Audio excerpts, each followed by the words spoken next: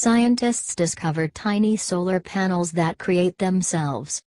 File this one under holy crap, but scientists at MIT have discovered molecules that spontaneously assemble themselves into a pattern that can turn light into electricity, essentially a self-creating solar panel. In a petri dish. The researchers set out to create a synthetic process that imitates photosynthesis. Certain molecules respond to light by releasing electrons. The trick was discovering a substance that sticks them together in a consistent structure. Phospholipids do just that, and they also attach themselves to carbon nanotubes, which conduct electricity.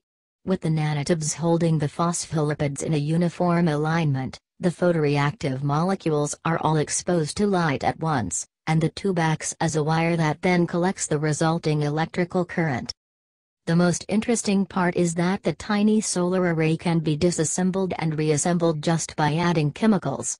Spray on an additive and the molecular components break apart into a soup, remove it with a membrane, and the system spontaneously puts itself together. After repeatedly having the system go through disassembly and reassembly, the scientists found the system had no loss in efficiency. That could prove to be the best development of all, since losing efficiency over time can be a big problem with some solar systems.